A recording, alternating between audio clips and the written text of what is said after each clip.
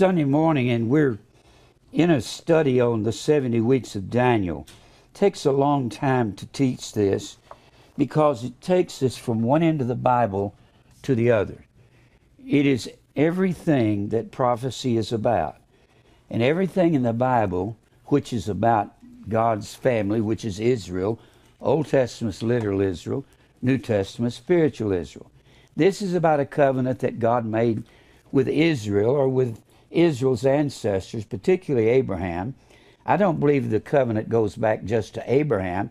There was a covenant given to Noah, and that goes on back to Adam. When you go back to the first verse of Genesis, in the beginning God created the heavens and the earth. Create is the word bara, and it means to cut and make fat. Now, fat to us, we call that's something we think is bad. It's what we try to lose. It's this cellulite that's on the side of our bodies. It's our double chins. It's our extra weight. Fat to the Jew was the richest. When you had the fat of the land, everybody hears about the fat of the land. The fat of the land meant the best crops, the best grapes, the best figs, the best fruit, the best cattle. That's the fat. So cut and make fat, cut is a very significant word there, because bara is a righteous word. And bara comes from the word berith, B-E-R-I-Y-T-H. Berith. And berith is the word covenant. And the Bible says that when God created everything in the beginning, in Isaiah 45:18, he said, I didn't create anything in vain. I created everything to be inhabited. So, in the very first verse of Genesis 1:1, then you have righteousness in the word covenant. I believe covenant goes all the way back to the first verse of Genesis. And then in the second verse, you've got, and the earth became without form and void, and darkness. This is the very nature of Satan. We see Satan's nature in the earth right here. When you go to Revelation 12, you see Satan being cast into the earth by Michael, the archangel, and a third of the angels of heaven. Well, this 12th chapter of Revelation, this is a panoramic view of all time. Well, if you want to find the character of Satan, you go back to the second verse of Genesis. Without form, tohu is the same word as in vain in Isaiah 45:18. So God says, I did not create tohu in vain. So the creation was long before it is before this darkness enters upon the earth and all of this fear in verse 2. And then it goes into 6 days of making and forming, but not 6 days of creation. The creation is back here. The reason I put this up is not to teach on Genesis 1. I love teaching on Genesis 1 because it is a picture of the elect. Here we are, born in innocence. Satan enters into our hearts. When God says, light, let there be light, he's saying, let the light in. That's circumcision of our hearts. The point I was bringing out in Genesis 1:1 is the covenant goes all the way back then. Then you have Adam, and you have Adam and Seth and Enosh, and the covenant goes to this line right here. Enosh, Kenan, Mahalalel, and then Jared and Enoch, and then Methuselah, Lamech, and Noah. Well, we know he had a covenant with Noah, and then Noah's got a son, Arphaxad, and you go on down to Salah, Reu, Peleg, Serug, and then down to Nahor, Terah, Abraham, Isaac, Jacob. That's the covenant bloodline right there. But it began here. So we're talking about, when we're talking about the covenant of God, we're talking about a bloodline, and everything in the Bible has to do with that bloodline. It started, of course, in the beginning, Genesis 1:1, then God has, and then he took with Adam and takes it all the way down to Jacob. Jacob's name is changed to Israel. And then, of course, Israel goes after, then you have Israel you have the flood with Noah. And then you come out of the flood, you got Abraham, Isaac, Jacob. Jacob is Israel. He's got 12 sons that become the nation. And then through Jacob's 11th son, Joseph, they are put into bondage in Egypt 400 years.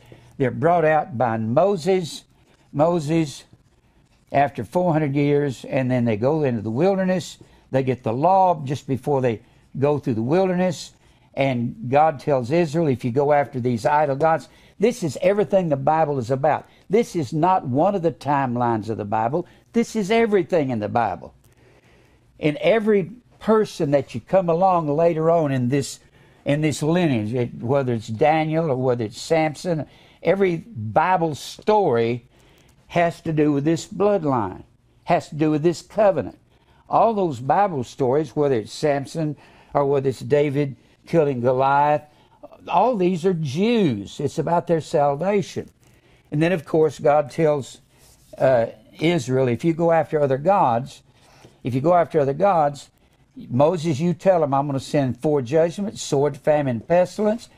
And they went after other gods for 300 years under judges, for 500 years under kings, from 1 Samuel to 2 Chronicles.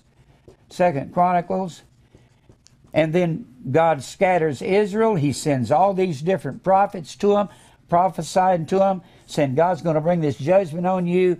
And then when he puts them into captivity, because they never kept their sabbatical years, 1, 2, 3, 4, 5, 6, 7, every 7 years God says, I'll scatter you throughout the earth. And that's what he did. He scattered northern Israel in 722 BC, southern Judah in 586 BC, and they stay scattered all over the earth through all the different empires and the nations that rule them until God brings them back in the 20th century, particularly these dates, 1917, 1920, 1947, 1948, well, 47 is significant too, 48, 1957, I'll get it in a minute, 1957, 1967, 1973, and then all these other peace movements, the Oslo Accords in the 90s, and all these, and the when you saw Begin, 17. huh? 1917. Well, I put 1917 there. Huh?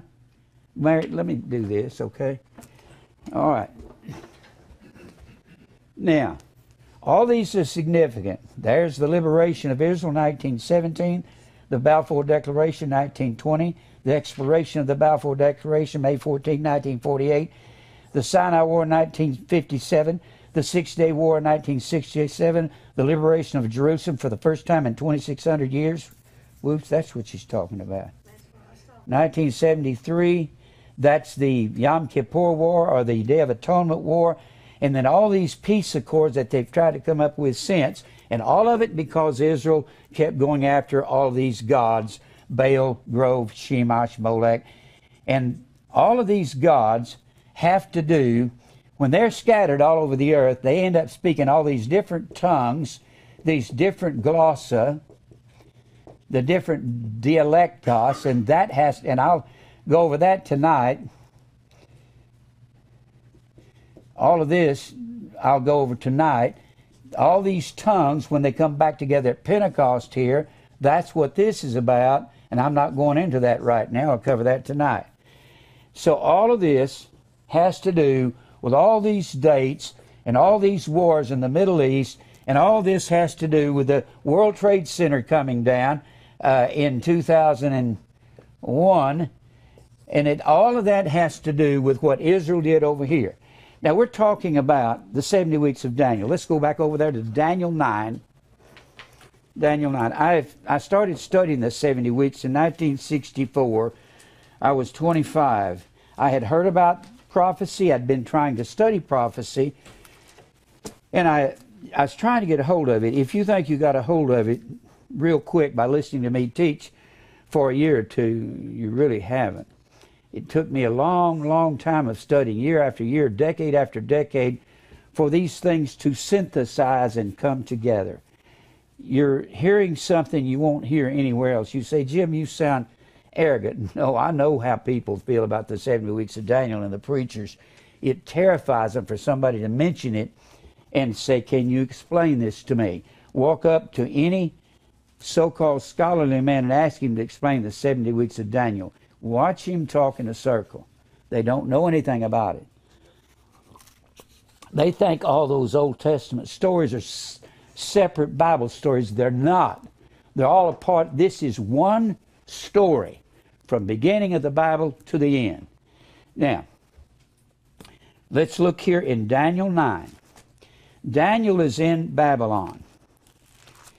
We've already talked about the things that, the reason Daniel's there. Ezekiel is over in Babylon. Kind of remember this. When Israel is carried away captive, certain prophets are carried over into Babylon. And Daniel and Ezekiel are two of those prophets. They will even tell you they're in Babylon. Ezekiel says he was by the river Kibar, there in the first chapter of Ezekiel, which is over in the land of Haran, which is Babylon. Babylon, I've said, is nothing but Iraq. Right here, there's Iraq. That was Babylon on the Euphrates and the Tigris River. The capital city of Assyria was right about where Baghdad is, and that was Nineveh. And then the capital city of Babylon was the city of Babylon, the Babylonian Empire, there on the Euphrates River. Now, Israel was carried, because of their idolatry, all the way over here, somewhere in the neighborhood of 600 to 700, could be 750 miles, depending on where you were carried away in Israel, and they had to travel in the green part. You see that right there? That's called, you see the grain? If I drew this on a board, what would you call that? Crescent? It's a crescent. It's a crescent. You have a crescent moon, like that. It's called the Fertile Crescent. That's where everyone had to travel in order to come to Israel, because all this was desert. They couldn't travel 800 miles across the desert. So all the armies would come up here and come from the north. It was said they came from the east, because they did, but they came into Israel from the north, through that crescent. Now, Daniel is in Babylon. Here's Babylon over here. Here's Israel over here. Here's Israel on the Mediterranean Sea, and here's Babylon on these two rivers. So when Israel was carried away, they had several deportations. When Israel was carried away, had one in 605 BC, when southern Judah was carried away, and they had one in 597, could be 96, I mean, that's not exact dates, BC, and then had the final deportation, which was a military slaughter, and that was 586 BC. Well, Daniel was carried away over here to Babylon. Daniel is in Babylon. And Ezekiel was carried away. It's believed they were carried away in this second deportation right there. That was a non-military. That was a peaceful deportation. Why were they deported? Israel was not cooperating with Babylon, and Babylon was their savior. It was their protector. In all the world, when you had an empire, all the civilized world would pay tribute to that nation, and Israel was supposed to be paying tribute and bowing to the king of Babylon, yet they're going over here to Egypt and trying to form an alliance with Egypt. Then they're not supposed to do that, and Jeremiah said, do not go to Egypt. Go to Babylon in this 70 times 7. The reason God has them carried to Babylon is because they had a sabbatical year every 7 years, and they never kept their sabbatical years. I keep repeating, that's the same thing as crop rotation. We rotate crops in the Midwest. We're supposed to, otherwise you'll burn up the soil and suck all the nutrients out. If you can't plant every year, the only way you could plant every year, and I'm not a farmer, but from what I understand, the only way you could plant is if you have a farm agent come out and tell you what kind of nutrients or what kind of fertilizers to put in the soil to continue to grow. And that's not the most healthy way to do things. You have to plant certain years and let the land lie fallow in other years. Now, a good farmer could tell you how that works. But in Israel, they had sabbatical years. You find that in Leviticus, the 25th chapter, and we find all through the Old Testament, Israel kept violating those sabbatical years. So God says, I'm going to carry you away to Babylon until the land enjoys their Sabbaths. Then I'll call you back by the 4 decrees of these kings, these Babylonian, not Babylonian, excuse me, Persian, I can't, I'm spelling too fast, Persian, Mede, kings. Not going to go into that. That's a dual empire. That is the goat there in Daniel 8 with the 2-horned goat. You got a 1-horned goat. You got a 2-horned goat. You got Persia represented as a 2-horned goat, and you got Persia represented as a bear. As a bear because they had the largest armies, and the bear is the largest carnivore. As a 2-horned goat because they had 2 systems in their government, the Medes and the Persians. That's another story. Now, God says, I'll carry you away, and Daniel is over here in Babylon. And he is crying out to God, Lord, how long are we going to be in captivity? And this is what the Lord says. In Daniel, the 9th chapter, let's read here, Daniel 9, and he's talking about these 70 times 7. It's 70 times 7 because they, for 490 years, they never kept those sabbatical years. God says, I'm going to take you out of Israel, put you into Babylon for 70 years, one right after the other, till the land has enjoyed its Sabbaths. It's talking about till the land is able to restore the nutrients to the ground. Then I'm going to have these decrees given for you to come back. If you're not obedient to these decrees, Cyrus' decree, to go back and rebuild the temple, in Ezra, the 1st chapter, also in 2nd Chronicles, the 36th chapter, the last few verses, and that's the first decree.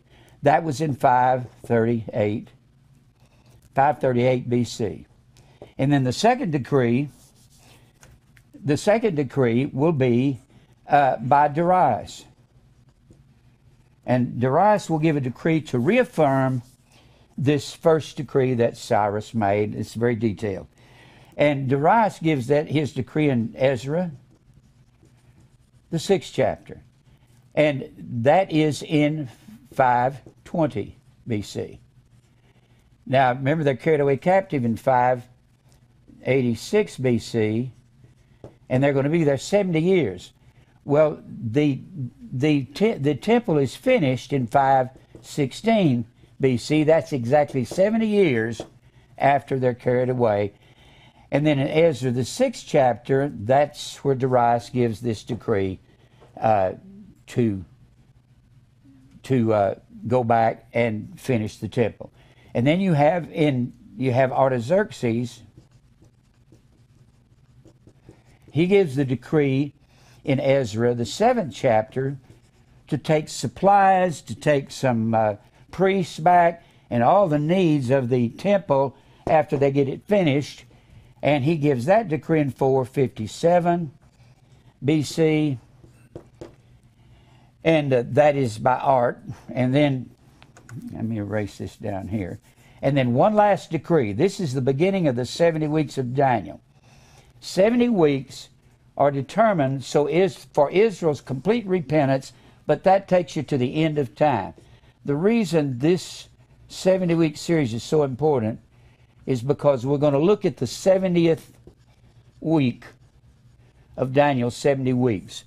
69 of these weeks are already completed.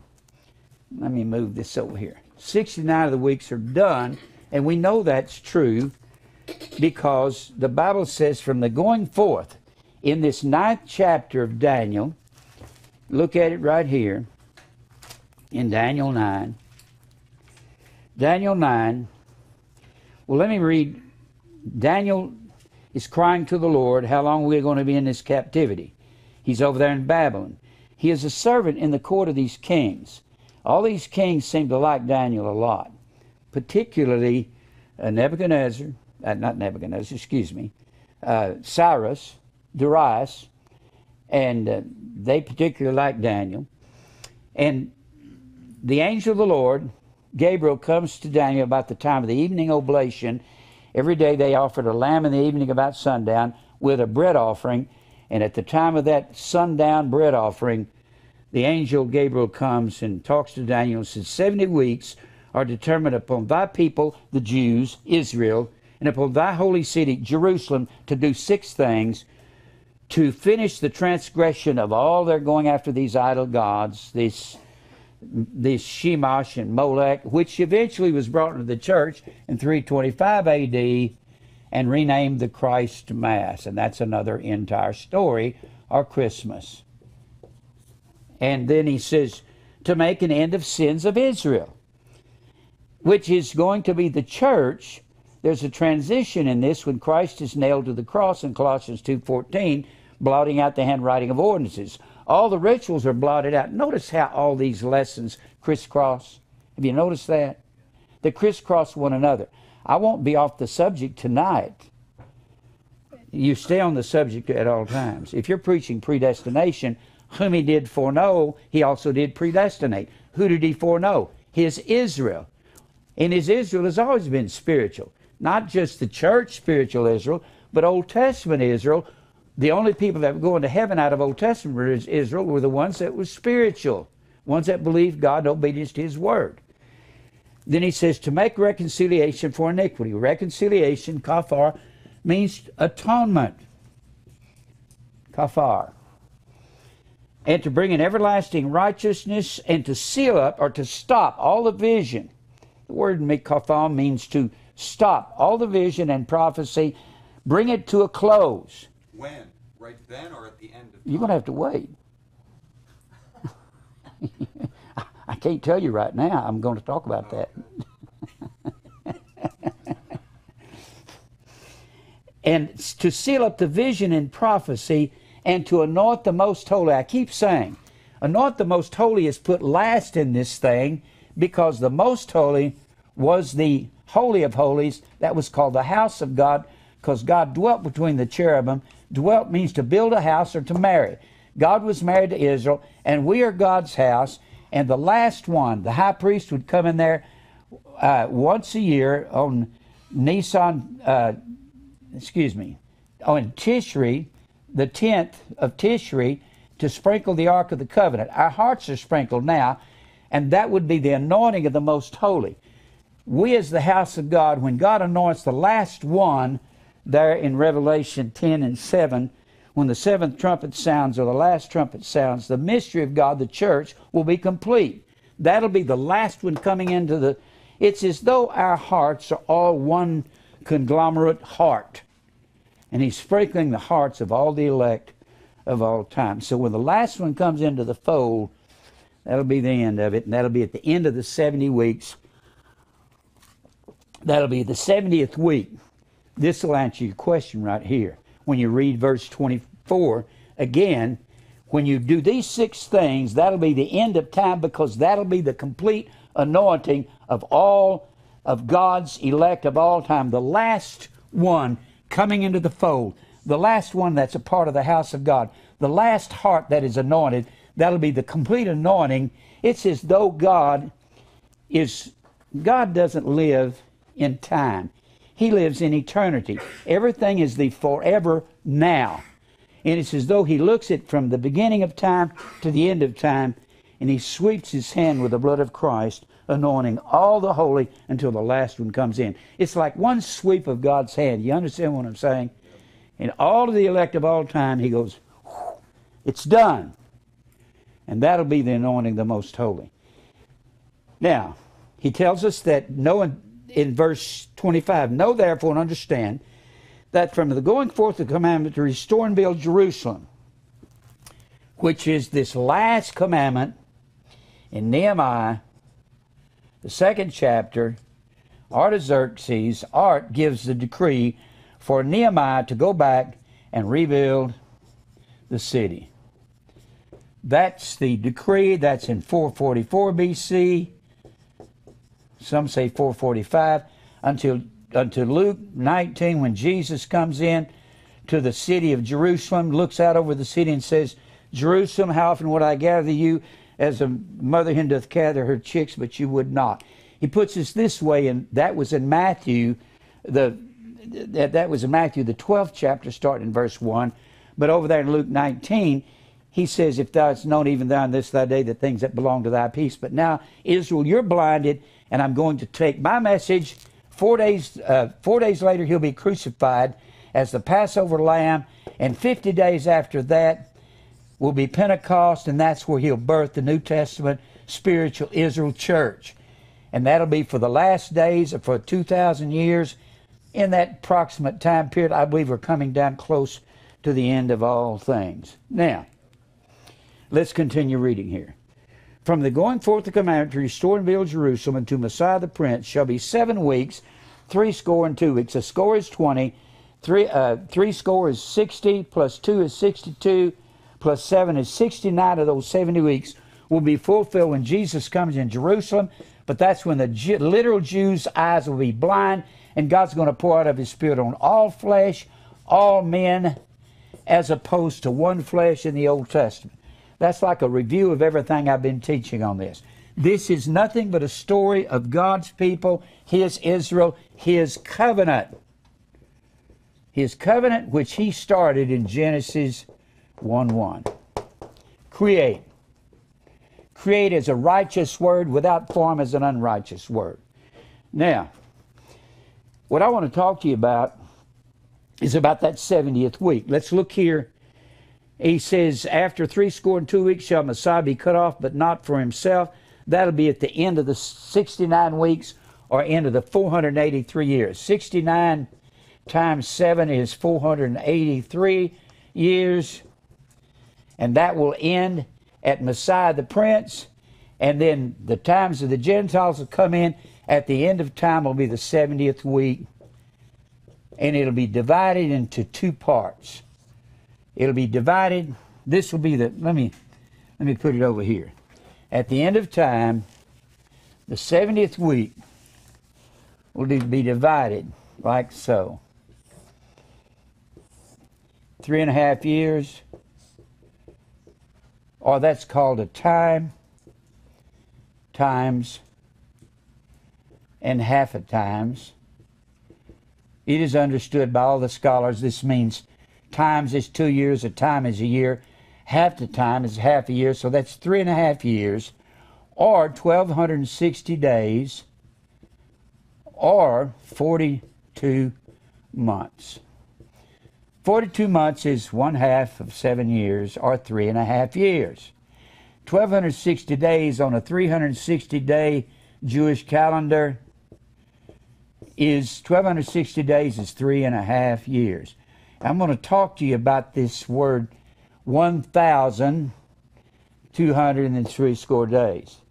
I'm going to talk to you about that in a little bit, because we don't believe in a millennium here, but we do believe, well, I better not say that right now. I need to explain it when I say it. Now, let's read that 27th verse. This is about the 70th week. What happens in this 70th week is the fulfillment. Just put in your Bible. Verse 27 is fulfillment of verse 24. It'll be at the end of the 70th week. Now, let's read verse 27. And the people of the prince, well, in verse 26, the people of the prince that shall come shall destroy the city and the sanctuary. Now, that's talking about the people that destroys the city and the sanctuary will be in 70 AD when Titus, the Roman general, comes in and levels Jerusalem, and they have Custer's last stand at Masada. That's a mountain right over close to the Dead Sea. It's a big flat mountain, and Israel made a last stand, and they were slaughtered there. And the end thereof shall be with a flood. We said last week a flood was a military flood there in the 28th chapter of Isaiah, where the Assyrians are called a flood coming upon Israel to destroy them. And to the end of the war between God and Israel, desolations are determined. Israel will be desolate, the city will be desolate, until they come back at the end of 2,600 years and they rescue the city of Jerusalem from the Arabs, or from the Jordanians there in the 6-day war, June 5th through June 10th, 1967. He shall confirm the covenant with many for 1 week. I said it last week. The covenant. The is a definite article. How can the man of sin confirm the covenant of God? That covenant started in Genesis 1:1. Does the man of sin with Satan have anything to do to confirming a peaceful covenant with Israel? Not a thing. How will he confirm the covenant? He's going to cause to come to pass what's in verse 24. An end of sins, reconciliation for iniquity, finishing the transgression, that Israel went against God and went after other gods. How is he going to do that?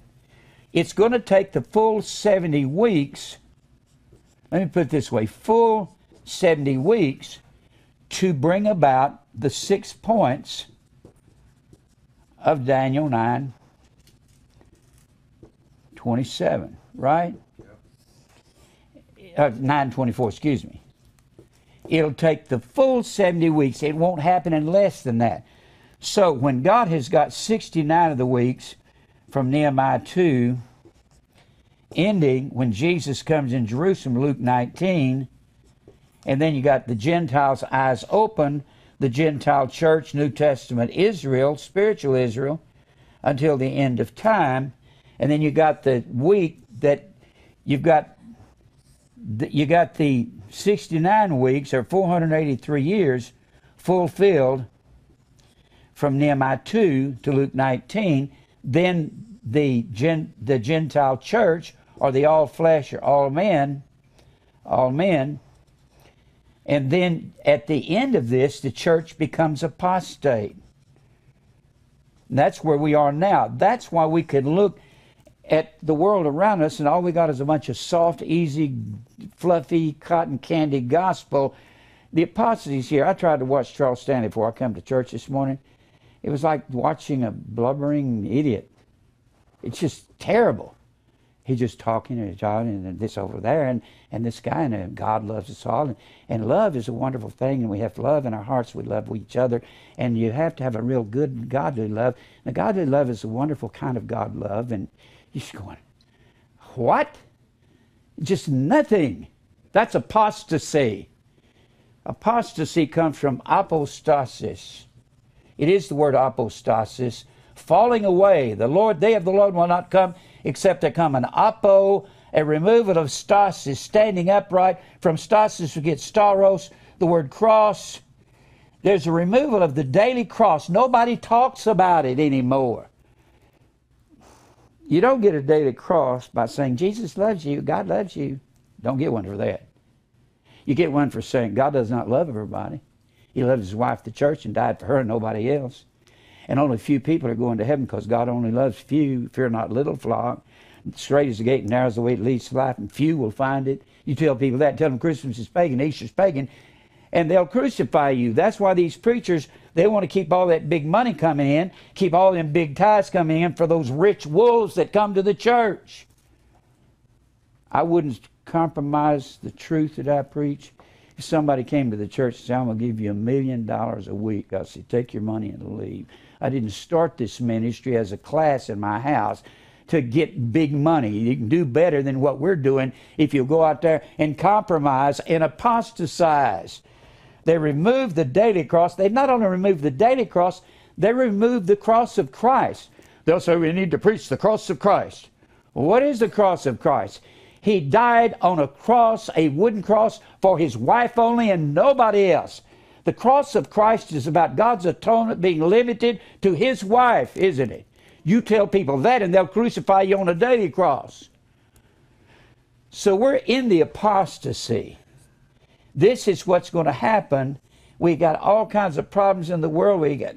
Have you noticed Greece is on the point of collapsing in Greece, and they got soldiers in the streets, and Italy is at the same point. You have economic devastation throughout the world. There's going to have to be somebody step forward. He's going to be called the man of sin according to the Bible, or the son of perdition. And he will be the man that stepped forward and says, I've got a wonderful idea how to cure the world's ills.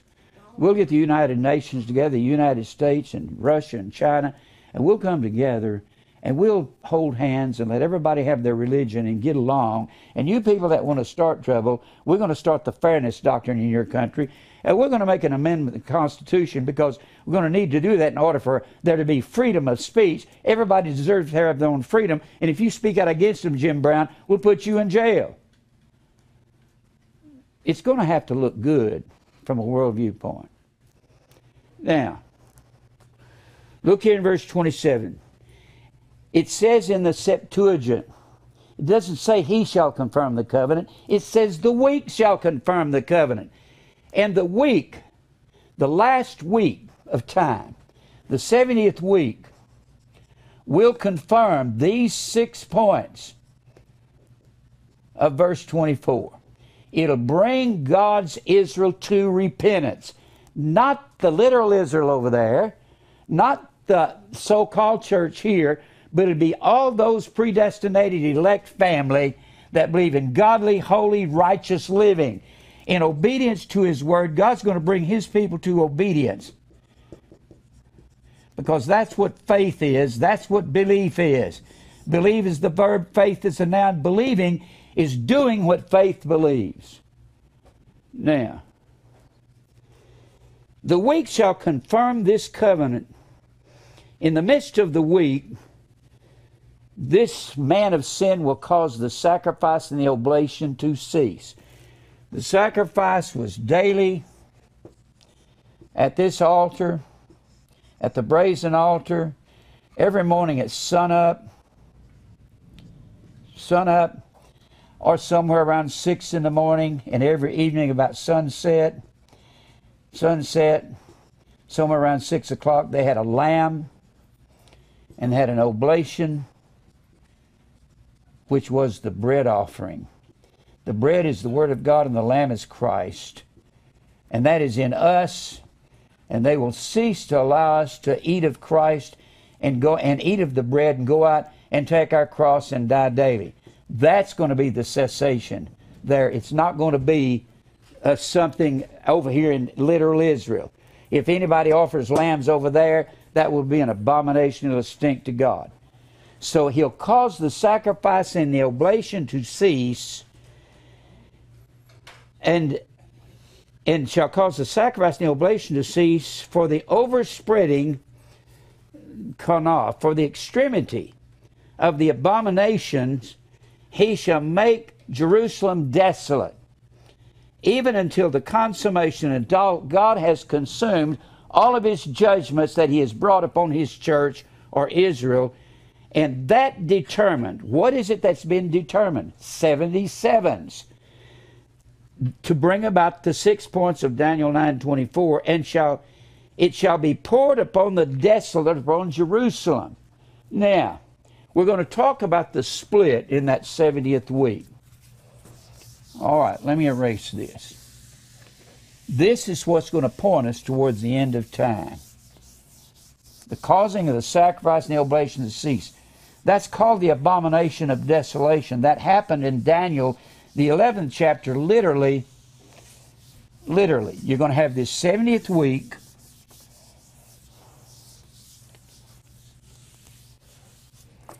You're going to have the 70th week. It's going to be split in two.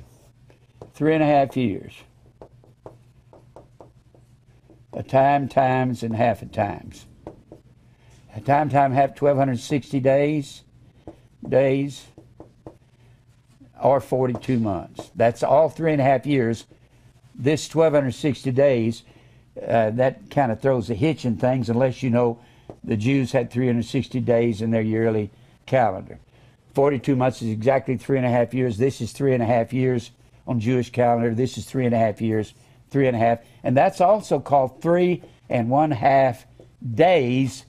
These are weeks of years. That's called 3.5 days in Revelation, the 11th chapter. It's talking about the two witnesses will lie in the streets of the city called Sodom and Egypt for 3.5 days. That's talking about the church will be attacked and people will die. The two witnesses is the church.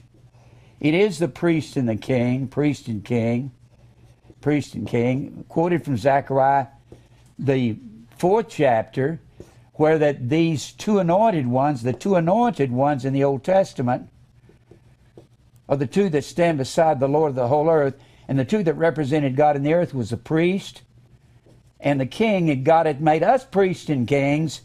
Priests offer acceptable sacrifice, kings pronounce righteous judgment. That is what will cause the sacrifice and the oblation to cease when we preach to people and we give our bodies a living sacrifice and we tell them the truth. Now, I'm not going to go into the two witnesses, don't have time, but that is the priest and the king, that's the church. The church is going to be attacked and they're going to die in the streets of the world for 3.5 years. And at the end of the 3.5 years, they're going to be taken up to meet the Lord in the air. That's what the Bible says there in Revelation 11. Now, I want us to go over there to the New Testament and look at that 70th week.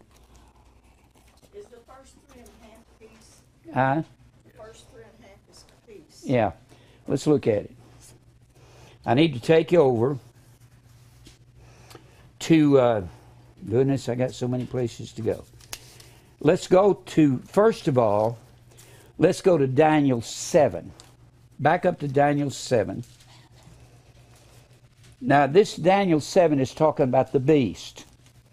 It's talking about the lion, bear, leopard, and the beast with iron teeth. We've gone through this. This is Daniel 7. It's the Babylonian lion. And we can go through and prove that, and I'll come back to that. It's the Persian bear. The bears are the largest carnivores. Persian has the largest armies. Babylonian lion, the lion is the most regal of the animals in the jungle. Babylon was the most regal of empires. And the Grecian leopard, the killing machine, that was Alexander the Great, super soldier.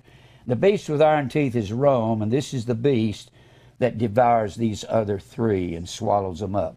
Now let's go to Daniel 7 and verse, gosh, I'd like to read this whole chapter, but don't have time. We see the little horn. Let me read some of this. You see these beasts. Look at verse 17. These great beasts, which are four kings, which shall arise out of the earth. And they did arise out of the earth. But the saints of the Most High shall take the kingdom and possess the kingdom of God, Israel, the church, forever, even forever and ever. Then I would know the truth of the fourth beast, Rome. Of course, Rome extends itself into Roman Catholicism. Roman Catholicism comes out of the Roman Empire, the pagan Roman Empire, and I don't have time to go through that other than just say when the old fire worship of the Roman Empire was outlawed, the title of the high priest of the fire worship of the Roman Empire was Pontifex Maximus. Maximum high priest. What is the high priest of Roman Catholicism? Pontifex Maximus, the Pope, same title. This old Roman Empire fire worship was reinstituted in Roman Catholicism. All of those icons' names were changed. Peter took on, Jupiter's name was changed to Peter. The female mediatrix, which was was Milita in the Roman Empire, or Venus, or Aphrodite. I'll just put Aph on there. Or the rest of these goddesses were given the name Mary, and it became in the Roman Empire. So let's look at this. I don't have, gosh, you know how many things are going through my head right now? I got to slow down, because if you can understand this, I'm nearly talking myself into a dizziness. Now, let's go back to where I was. The fourth beast, which exceedingly dreadful, whose teeth were of iron.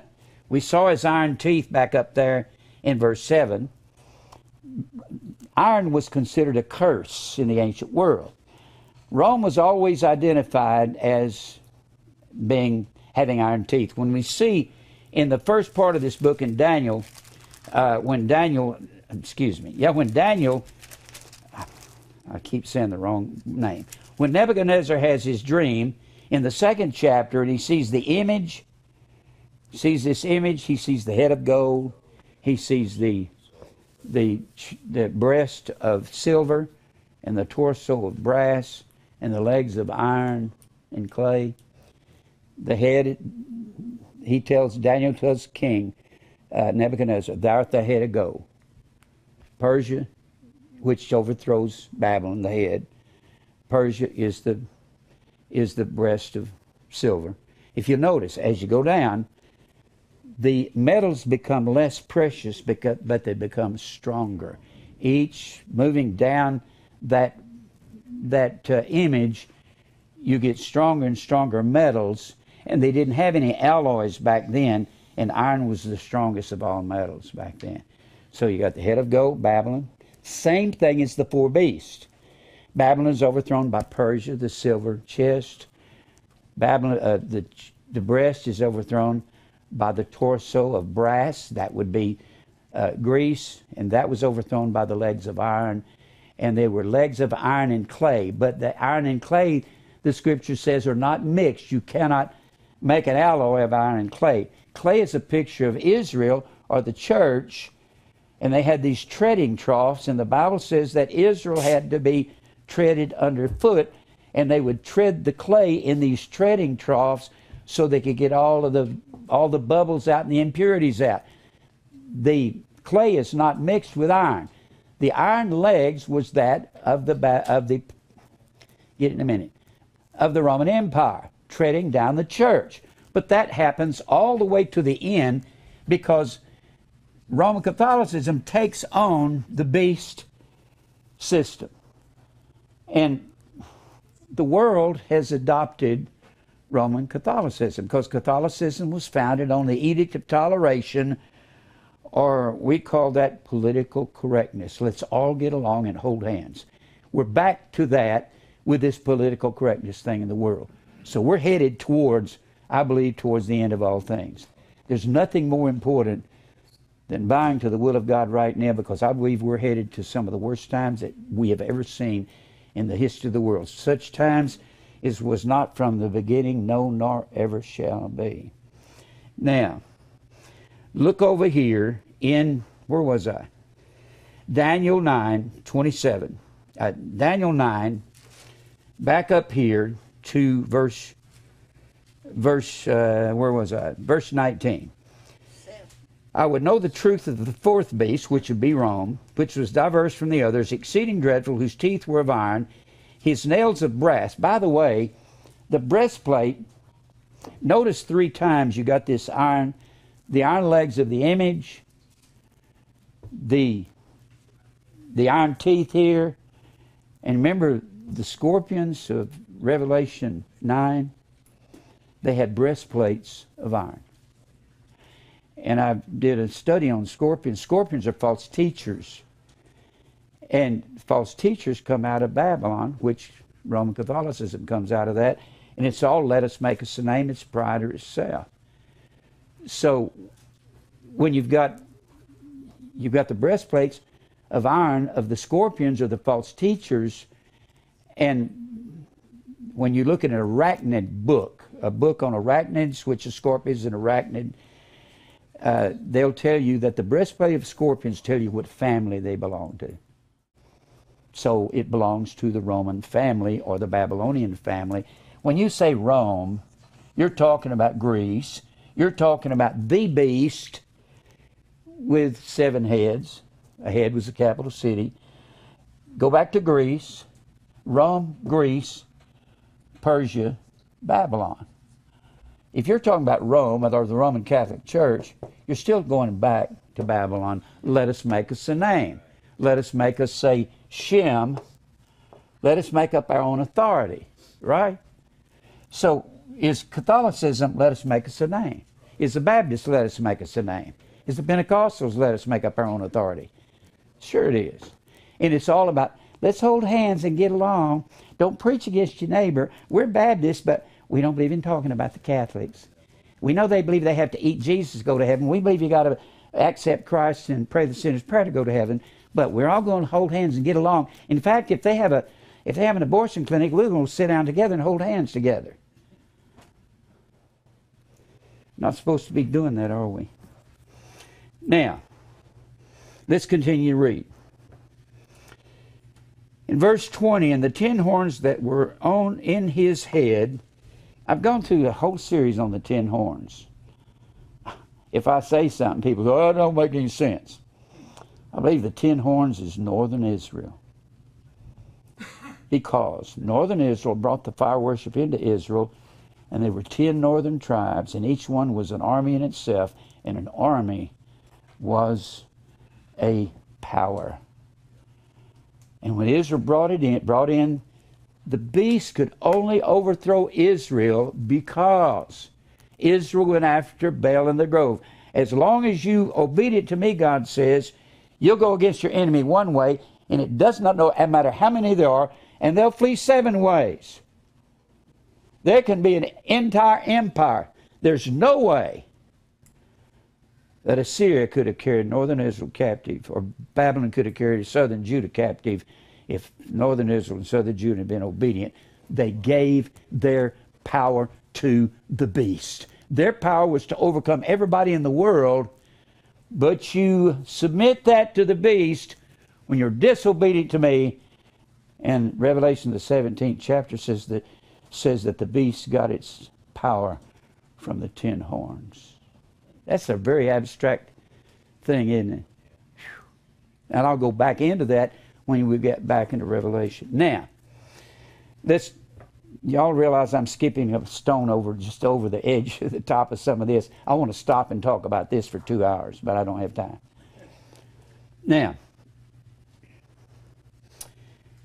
and the 10 horns that were in his head, and the others which came up, before whom 3 fell. The first 3, Babylon, Persia, Greece, the lion, the bear, and the leopard, fell at the hands of Rome. Even that horn had eyes and a mouth that spake very great things, whose look was more stout than his fellows. The fellows would be Babylon, Persia, Greece. And I beheld, and the same horn made war with the saints. This is the head of the world system. The head of the Roman Empire, the Caesars, made war with the saints, didn't they? The Roman Catholic Church made war with the saints, with the church, didn't they? Look over here in Revelation 13. This is prophecy. Look at Revelation 13. Revelation 13 is talking about the same beast. It's the same context. Revelation 13, and we see here, I've put 100, I don't know how many hours, thousands of hours in studying this, in analytically dissecting and bisecting this. I can't tell you everything I'm even thinking as I go through it. Please forgive me. We see the beast with 7 heads and 10 horns in verse 13. And the beast I saw was like a leopard. Hey, I think that's the same beast in Daniel 7. He sees 4 great beasts come up out of the sea. One like a lion, one like a bear, another like a leopard. Had 4 heads. That was the 4 generals of Alexander the Great's army. Castor and Lysachemus, Ptolemy and Seleucus. Then he says over here in the 13th chapter, and the beast which I saw was like unto a leopard, and its feet were as the feet of a bear. It's not his, it's the word ought to. It's neuter gender, so it's an it. It's the same it as in Daniel 13. Daniel 7, Revelation 13. And it had the feet of a bear, and its mouth as the mouth of a lion. There you are, the lion, the bear, and the leopard. And the dragon, Dracon. Dracon means to talk smooth. Same thing as serpent in the garden. Nakash means one who enchants. Gave him its power, its seat, and its great authority. And I saw one of its heads as it were wounded to death. A head was a capital city. A mountain was a capital city. And one of the capital cities was wounded to death. That's when the Roman Empire was outlawed in Rome. And then it was resurrected in the form of Roman Catholicism. Don't have time to go into the details on that. And its deadly wound was healed whenever it rose. It's not John Kennedy getting shot by Lee Harvey Oswald in 1964. I was 25 years old. In 1963, I was 24 years old. I'll get it right in a minute. 1962. I was 23 years old when John Kennedy got shot by Lee Harvey Oswald and all the independent Baptist preachers in Texas saying, he's the Antichrist, he's going to raise from the dead. Dummies. The deadly wound is healed. It's not a Roman Catholic getting shot in the head. It's one of the capital cities being stopped from executing its laws. That was the Roman Empire under the rule of Rome. Its deadly wound was healed, and all the world wandered after the beast, which is an it.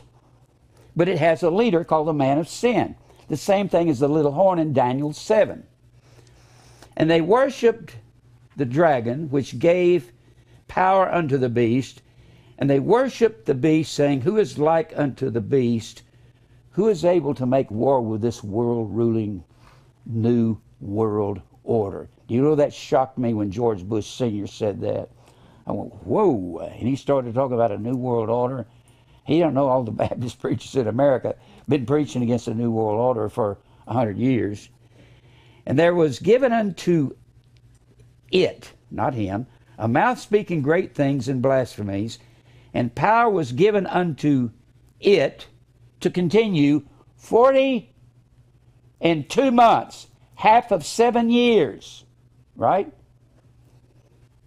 That's the 3.5 years at the end of time.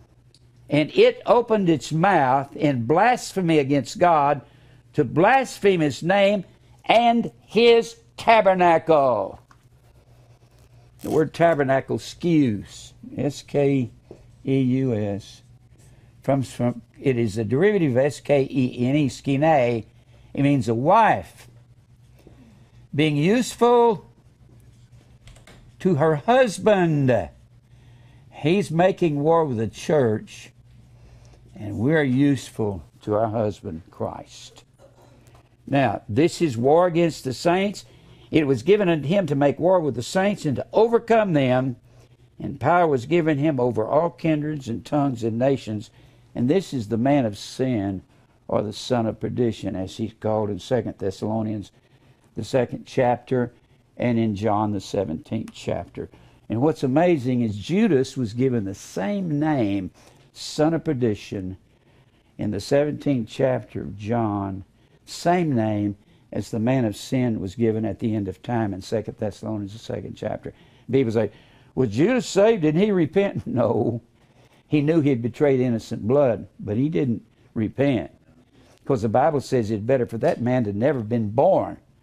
God wouldn't give a title to a man that he's one of his elect, son of perdition. And he wouldn't say one of the elect, it's better that he'd never been born if he betrayed Christ. Now, so here's 3.5 years right here, making war against the saints. And I beheld, and the same horn made war with the saints and prevailed against them. Now go back to Daniel 7. We're talking about war being made with the saints at the last half of the 70 weeks of Daniel's 70 weeks. Jim, I don't understand this. You're not going to understand quickly what I've been studying for 60 years. watch this DVD over and over. Not just this DVD, but all these previous Sundays. And if you watch them, I'm going to go into all the details that I can and help you. I've said some things here today. People say, what are you talking about? The beast says him. The word is A-U-T-O. A-U-T-O-U, excuse me. There in Revelation 13. And it's the lion, the bear, and the leopard. And you got a lion, bear, and leopard over here in Daniel 7. Well, God doesn't change from a world empire to a man over here. A-U-T-O-U has to either, it's translated him and his here in Revelation 13. And autou is a form of A-U-T-O, and that would be masculine gender. But A-U-T-O-U, I've said in the Greek, word endings are changed depending on the character of the word. A-U-T is the stem of the word. So you're going to get the either gender or person or something along that line by the word ending. O-U has to be neuter gender or masculine depending on the antecedent. A-N-T-E-C-E-D-E-N-T. The antecedent is the noun or the pronoun that a pronoun refers back to. And it has to carry the same gender as the antecedent. When you see his there in Revelation 13, and you look back at the antecedent, the beast is totherion, and that spelling is a neuter gender. And why those Catholic Baptist translators put him is beyond me. It's it's a world system, it's neuter gender. The beast is neuter. You can't say Jim went to the store, she bought a loaf of bread. Well, goodness, you start calling me she, I'm going to be really wondering about you. Or it bought a loaf of bread. This is going to have to match Jim. He. The same way with the beast. And people said, you think you're smarter than those translators on this? I am. And on other places where they compromise, and I believe the Catholics did this. Of course, I don't believe the Calvinists that were in there were exactly totally upright, because I'd have stood there and said, no, I'll walk out first. But how are you going to fight City Hall? At that time, the translating room was City Hall. No, City Hall was King James. He didn't know what he was. His mother was Mary, Queen of Scots. She was also heir to the throne of France and heir to the throne of England. She was heir to 3 thrones. France by marriage, Scotland because she was raised there, but Scotland was the home of John Knox, the great reformer, believed in predestination, the sovereignty of God. And she's down there in the Church of England, which came out of Catholicism. She didn't know what she was. And she was raised by Jesuits, and she leaned towards John Knox's beliefs, but didn't know if she wanted to leave Catholicism. And so when her son comes up, he's raised by a mother that's confused out of her mind. And if she'd have got the throne of England and Scotland and France, she'd have been the most powerful monarch that ever lived. But she didn't. Now, where was I? Oh, back to Daniel. I'm sorry that God is so complex, but I have gone over and over and over this. Get a hold of it a little at a time. Don't expect to get it all at once. Some things I'm just throwing comments out here real fast because I don't have time to spend on it, but I'll spend a lot of time through this series on prophecy. Now, Daniel 7. Back to Daniel 7. All right. I'm talking about warning the saints for the last 3.5 years. When if the man of sin causes the sacrifice and the oblation of the church to cease throughout the world, it's going to take a man that's in charge to do that, isn't it? He's going to have to be the boss of the world at that time. Is he going to do that by being tyrannical? No, he's going to be a real nice guy, saying, look, Mr. Brown, he's going to send his representatives in. Look, we're all trying to get along. We're trying to bring a world peace about. Do you know that George Bush Sr., through this new world order he wanted to raise up, said we could have world peace? He didn't have any sense. But George Jr. didn't have any sense. Well, there's not a president ever been in there had any sense. You think they did? You actually think they're there to help the American public instead of help their American pocket? They're there for money and power. Now back to Daniel. How much time do I have, Mike? 28. Boy, I'm not even hardly starting on this. I was going to get to the 1,000 years. I don't know if I'm going to be able to do this. Well, I won't this morning. Now go back to Daniel 7. Verse 21, beheld, and the same horn made war with the saints. That's the man of sin pointing toward the future. I started to say something. I don't know if when you're in Daniel 11, this is the first abomination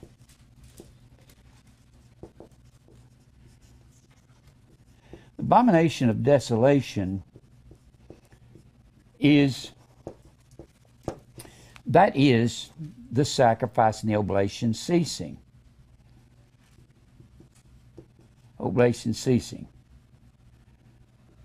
And in Matthew 24,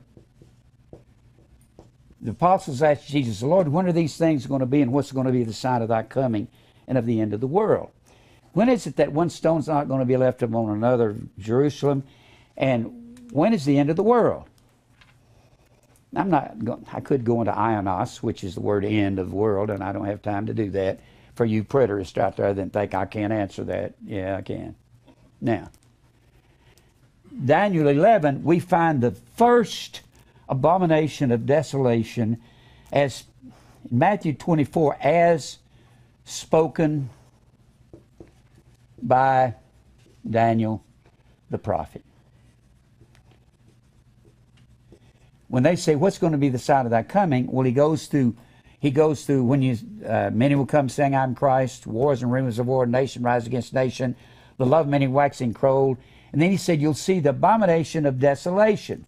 That's the sacrifice and the oblation ceasing as spoken by Daniel the prophet in Daniel 11 and also there in Daniel 9:27.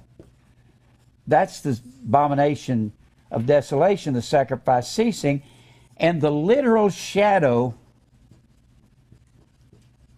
was here in Daniel 11. In Daniel 11, it's the whole chapter. That's where, you remember I told you about the four generals of Alex the Great. You had Cassander, Lysachamus, you had Seleucus, and you had Ptolemy. These are Alexander's four generals that inherited his empire, and the beast with iron teeth subdued these, and that was Rome subjugating these four generals. But Alex's empire, Alex the Great, was divided up by these generals. Cassander and Lysachamus was given all this area over in here, and the man who got the lion's share of the empire was Seleucus. Seleucus got Syria and all in here, and he was always attacking. These different generals were attacking. The Ptolemies got Egypt down here, this area.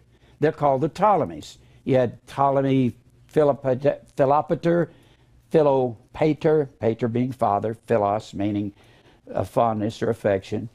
They named their children after characterizations or after adverbial words or adjective words in the Greek language. So you had Seleucus was the head of the Syrian Empire, and he wanted to come down and attack Egypt. Well, he came down to attack Egypt. Of course, notice the road down there goes through Israel. That's the only way to get down to Egypt, because that's green there. That's part of the Fertile Crescent. So he comes down to Egypt first, and it says there in Daniel 7, they sat at one table together. They promise all these things to each other, and they're lying through their teeth. They're flattering one another. They sit down at this table full of flatteries.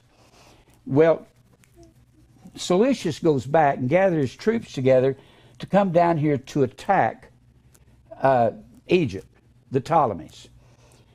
When he does that, an emissary from Rome sends a message to him. It says, I want you to meet me on the Isle of Chittim.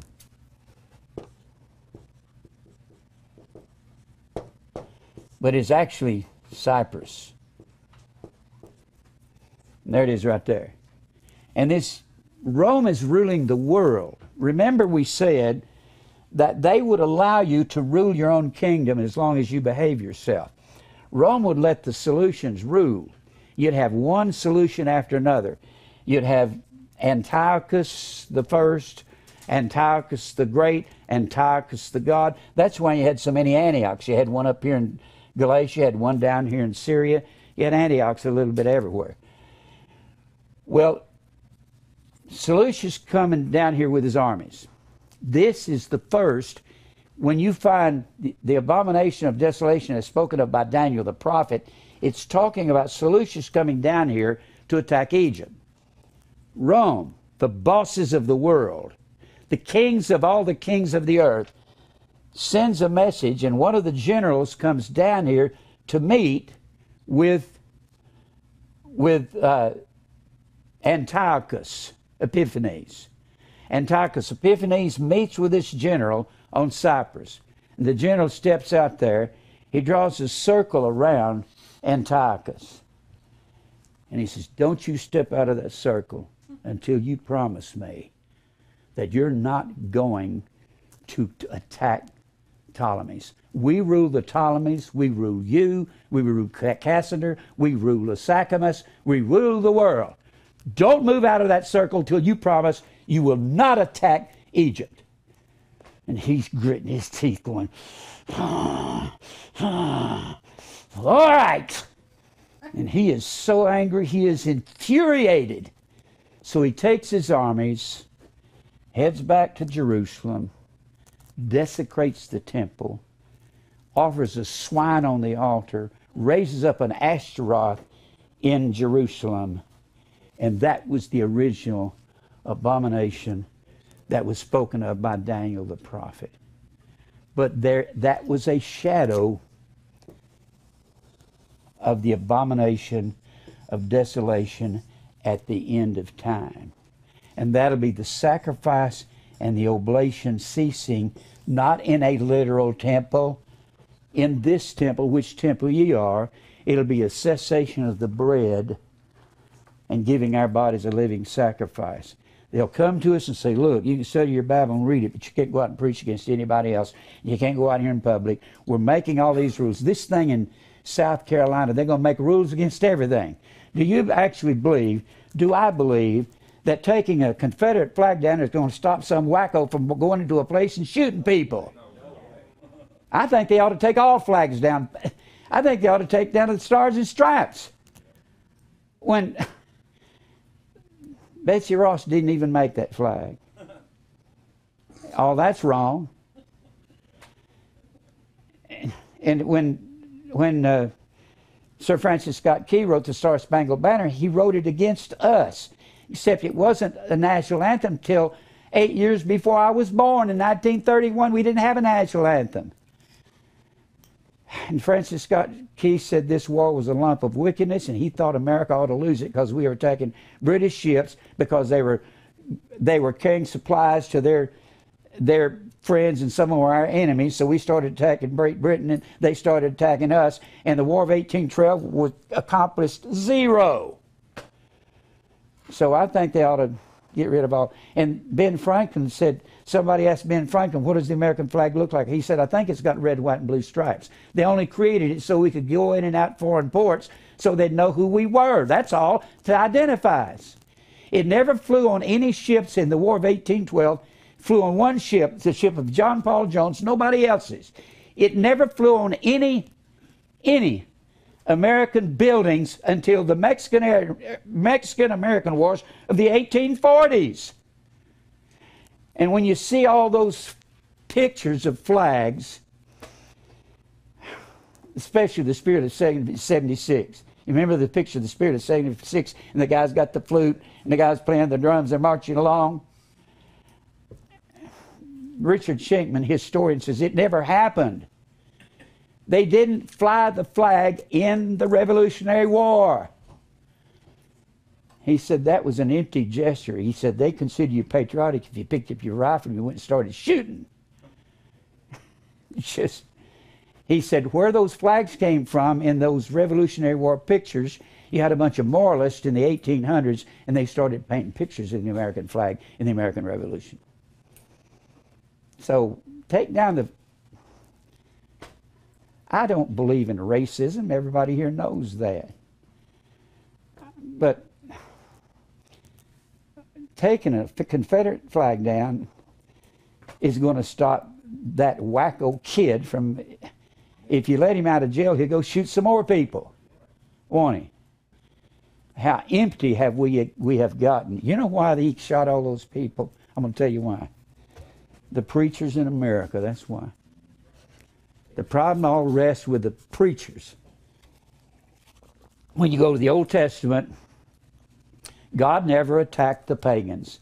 He attacked the pastors of the churches of Israel. He said that, I'm against the pastors. I'll require their flock at your hand. That boy was a nut. Can we get rid of nuts by pulling down flags? And you mean you can stop some redneck in Georgia who drives a pickup truck and goes to the wrestling matches every Saturday night? And I tell you one thing, you ain't gonna take my flag away from me. You'll have to pry my gun off my dead fingers. You're really going to change a redneck into a classy American individual or a good Christian with flags? You'll get one off. I don't care if they put it up, hang it upside down, put it under their car. Flags ain't got nothing to do with the problem in America. It's the preachers, isn't it? And those people in Congress, they're passing laws and we're going to do this and that. You know what they're saying? We're going to legislate sin out of people's hearts. Yeah. Sure you are. How disgusting. Now, where was I? All right. Back to Daniel 7. I'm not hardly going to get started on this. I'm going to have to resume this next week. Where was I? Daniel 7. Verse 20, 21. I beheld, and the same horde made war with the saints and prevailed against them until the Ancient of Days came. That's a title for God, an ancient title for the Lord. And judgment was given to the saints of the Most High, and the time came that the saints possessed the kingdom of God, which is Israel, the church.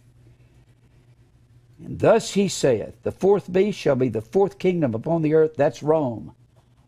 And it will continue through the Roman Catholicism, which shall be diverse from all the kingdoms and shall devour the whole earth. How about all the earth was drunken with the wine of the fornication of the harlot that sits upon the beast? And the harlot was the city of Babylon, founded upon self. Let us make us a name. Same thing here. That's the same thing as all the earth was made drunk. And shall tread it down and break it in pieces. And the 10 horns out of the kingdom are the 10 kings that shall arise, and another shall rise after them, and he shall be diverse from the first, and shall subdue 3 kings. That's the first 3. He shall speak great words against the Most High. This is the man of sin. And shall wear out the saints. Bela, B-L-A, afflict. This is a man of sin declaring war against the saints for 3.5 years, a time and half a times. Let's read this verse 25. He shall speak great words against the Most High, and shall wear out the saints of the Most High, and think to change times and God's laws. Well, I think that gay marriage is okay. I don't think God will mind as long as you love each other. Homosexuality is all right. I don't have an axe to grind with homosexuals. It's not the worst sin. It's a presumptuous sin, a zood sin. David said, deliver me from presumptuous sin. He was talking about adultery and murder that he had committed, with Bathsheba and having her husband murdered, Uriah the Hittite. I had a lesbian come to church one time, and she said, is lesbianism a sin? I said, it is, but it's not worse than other planned sin, than adultery, than murder, than robbing banks. You have to plan to rob a bank, don't you? Yep. When David said, deliver me from planned sin, it's like Spurgeon saying, presumptuous sin is standing right under the light and sinning right against it. God, you deliver us, because we cannot. They'll change times and laws, and they shall be given into his hand until a time and times and dividing of times for 3.5 years, 42 months, 1260 days. But the judgment shall sit, and they shall take away his dominion to consume and destroy it unto the end. Now, do I have any time, Mike? Huh? Let me just read a few of these verses. We'll come back and we'll talk about them next week, okay? Look over here look at Daniel 12 and 7. I'll explain these as I go through them. I've spent, only God knows how much time I've spent studying prophecy in the Old Testament. There's no way of even guessing. I went for several decades studying, researching 30, 35, 40 hours a week. Just digging night and day. I want to know what these truths are. The world doesn't want to know the bad news that's coming. It's bad news to them. It's good news to us, isn't it? Look here in Daniel 12, verse 7. I heard the man clothed in linen. Gosh, I want to go back to him, but I don't have time. I believe he's the same man you find in Ezekiel, the 9th chapter, with the pen in his hand, writing upon the foreheads of the people. I heard the man, well, let me read verse 5. Then I, Daniel, looked, and behold, there stood other two, the one on the side of the bank of the river, and the other on the side of the bank of the river. One said to the man clothed in linen, which was upon the waters of the river, how long shall it be to the end of these wonders? And I heard the man clothed in linen, which was upon the waters of the river. That's amazing, upon the waters. I wonder who that could be, walking on water. When he held his right hand and his left hand unto heaven, and sware by him that liveth forever and ever, that there shall be a time, times, and a half, which he shall accomplish to scatter the power of the holy people, and all those things shall be finished. Now, look over here in Revelation. Revelation 12. I'm not going to have time to go through all this. There's 1,000 things that I wanted to say as I skimmed over the surface of this. But I wish I could just impart it to you, but I can't. Just watch these DVDs, get a hold of some of it, watch them over the years, and you'll begin to get a hold of a lot of it. Revelation 12 and... Now, Revelation 12 is a panoramic view of all time. You see a woman clothed with the sun in verse 1, the moon under her feet, and upon her head a crown of 12 stars, 12 tribes, 12 apostles, 12 loaves of bread, so that none will be lost in the 6th chapter of John. 12 is the number of the total church. She, being with child, cried, travailing in birth and pain to be delivered. This is a picture of Israel, the church. And there appeared another wonder in heaven, and behold, a great red dragon, same dragon that gave the beast its power, its seat, and its great authority in Revelation 13. Having 7 heads and 10 horns, same dragon, same beast, Revelation 13 is here in Revelation 12. 7 heads and 7 crowns upon her heads, and his tail drew the 3rd part of the stars of heaven. This is the 3rd part of the angels in heaven, and did cast them into the earth. That's what happened between Genesis 1:1 and 1:2, when darkness is upon the face of the deep. And the dragon stood before the woman, which was ready to be delivered, for to devour her son as soon as it was born. Kronos devoured its children as soon as they were born. Kronos was the horned god, and that's why Nimrod put the horns on his head, and we get the picture of Satan with that.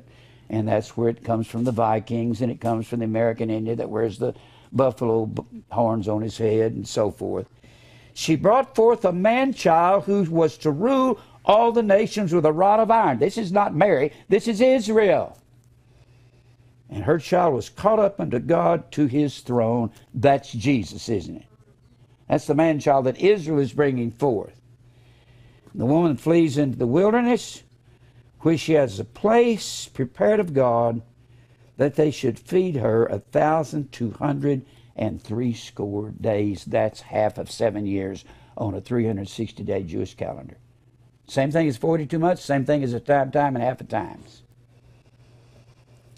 And there's a war with Michael the archangel and a 3rd of these angels, and they're cast into the earth. We see lightning fall from heaven over there in Luke, the 18th chapter. Lightning falls from heaven. 10:18. That's Luke 10:18. Oh, 10, excuse me. Yeah. I'm thinking of the scribe, not the scribe. Got so many things going on in my head.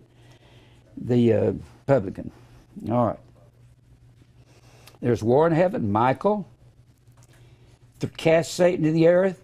That has to be a panoramic picture, because we see darknesses upon the face of the deep. That's the first sign of Satan in the Bible. That comes in verse 2 of Genesis 1.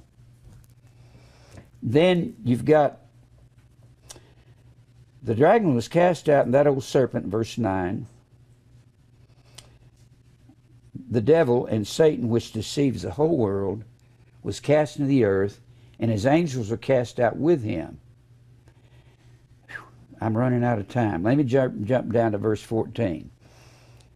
Well, let me read 13 and 14. When the dragon saw that he was cast into the earth, he persecuted the woman. He persecuted the church, which was brought forth the man-child.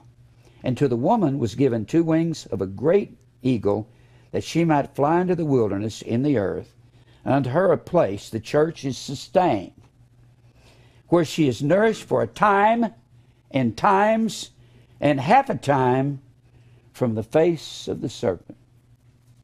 She's protected just like Elijah was protected in the cave for 3.5 years. Remember that? He was there 2.5 years, but he's another year in a city close to the castle up in, the king's castle up in Tyre. And the serpent cast out of his mouth a water as a flood. What's coming out of the mouth of the serpent? False doctrine. A flood of doctrine. That's false. After the woman, that he might cause her to be carried away of the flood of false doctrine. And the earth helped the woman. God is going to hide us in the cleft of his rock. And the earth opened her mouth and swallowed up the flood which the dragon cast out of his mouth. And the dragon was wroth with the woman, and went to make war with the remnant of her seed. The church. There we are, back to the war. Which kept the commandments of God, and hath the testimony, the martyrdom, martyria of Jesus Christ.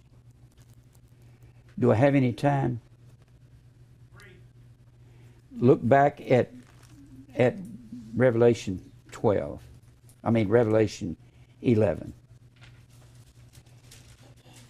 I got so much to say about this. I'll just read 11.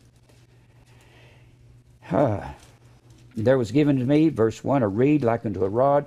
And the angel stood, saying, Rise and measure the temple of God. You can go back to Zechariah, the 2nd chapter. You can see an angel telling Zechariah to measure the temple of God.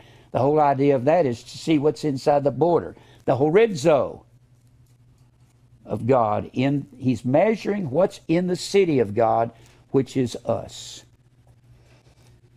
And the altar and them that worship therein, but the court which is without or outside the temple leave out. That was the Gentile court. They're not measured in the temple of God.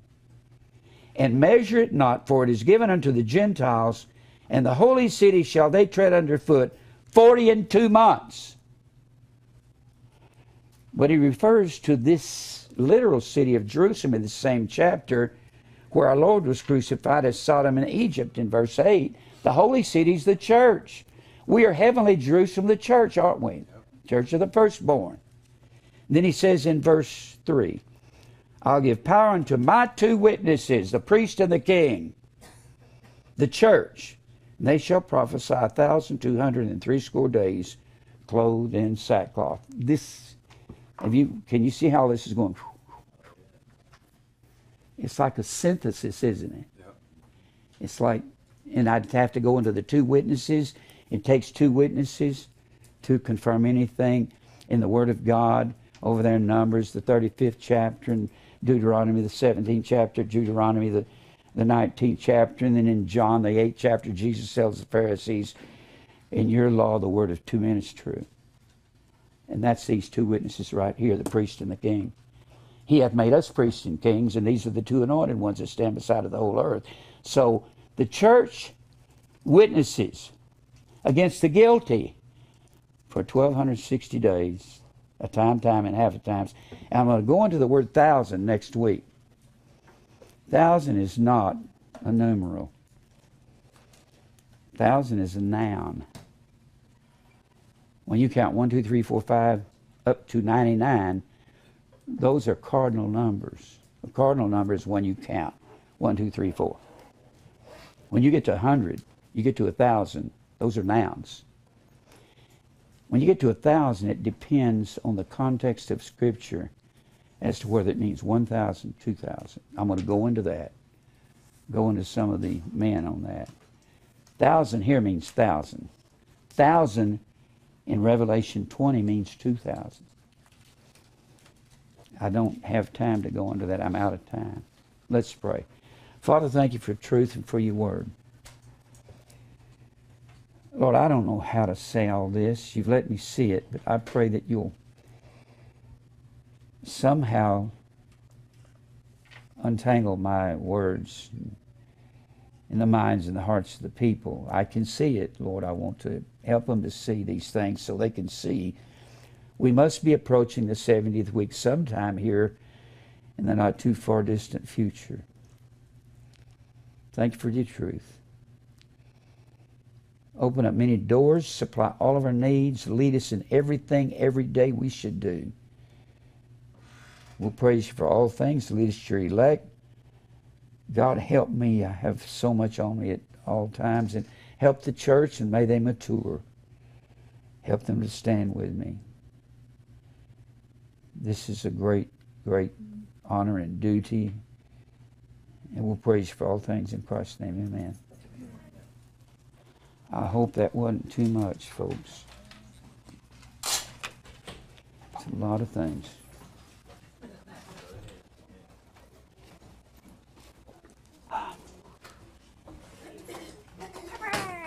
What y'all doing, guys? Papa, Look, Papa. do you think you could come to our house? Huh? Do you want to come to our house? I can't hear you. Do you want to come to our house, Papa? I got that right, Papa. I want you to go to their house. What do you want? I want to show you our kittens. You want what? We want to show you our kittens. You want some chickens. No, we want to show you our chicken. I mean kittens. Oh, you got some kittens? Four. Are you a pumpkin? Are you a booger? Did somebody pick you out of their nose? No. Yeah, they did. No. There's 2 boogers over there. Somebody picked each one of them out of the side of their nose, didn't they? Can we have some gum? Well, you sure can. Wait a minute. Let me get some gum. Let me get over here. Get them some gum. I'm gonna give it to you. All right. Did you build an ark? Did you? Well, you're Noah. Noah built an ark. Are you going to learn to build an ark when you grow up? Huh? Are you going to build an ark? Is it going to be 300 cubits long, 30 high, 50 wide? It's not. Don't you like arks? I don't know what. Huh?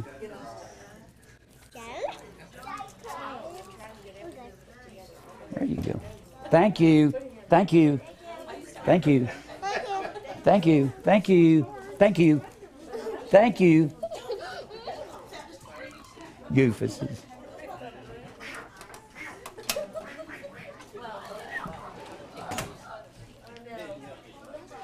Ooh.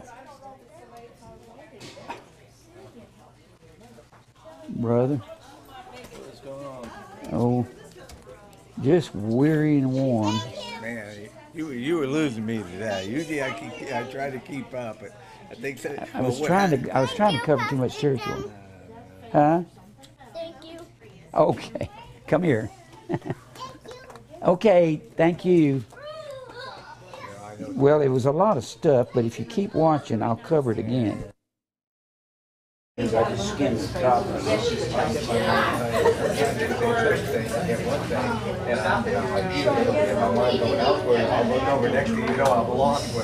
Well, sometimes I lose myself. I say, where was I? Hey, John, come up here and say hi. Hey, John. Oh, no, not there. You changed the number for tonight. But when you say these words to somebody, they'll get it. I don't see her. I think I told them. Get into 7 weeks and do all this revelation.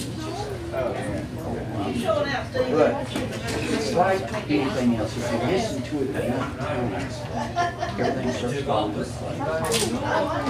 And you start seeing where That's all you can say. I was telling him last year, it's shenanigans of I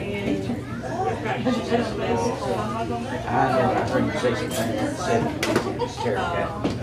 but then I knew she moved and I didn't like her phone. She stopped using the phone. She was out, I think Carla called her. I got it from Kentucky. He can stay with simple things. You know, being in Tennessee.